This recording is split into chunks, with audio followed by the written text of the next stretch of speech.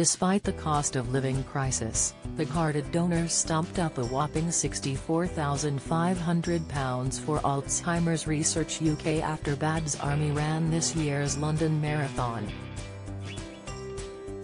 Dame Barbara, star of EastEnders and several Carry-On films, died in December 2020 from the disease.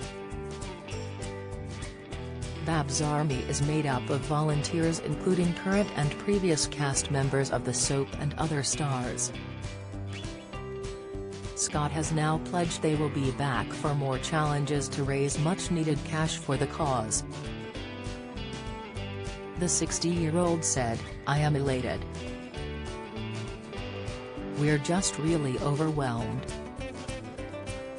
I set a target of £50,000 because of the times we live in.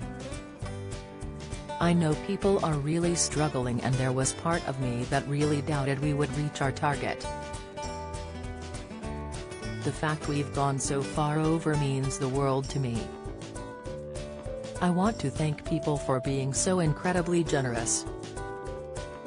I've always thought the British public are the most generous people there are and no one beats them when it comes to charity. Once again it shows how much dementia touches people's lives, in this country and across the world." There were so many messages left saying, "My dad has it, my mum has it, or I'm looking after my wife." Everyone has a connection and that's what we have to keep talking about, and raising awareness. Scott completed the 26.2-mile marathon in 6 hours and 15 minutes. He added, "As far as Babs Army are concerned, we're going to have a year off, then in 2025 we're going to have a new challenge.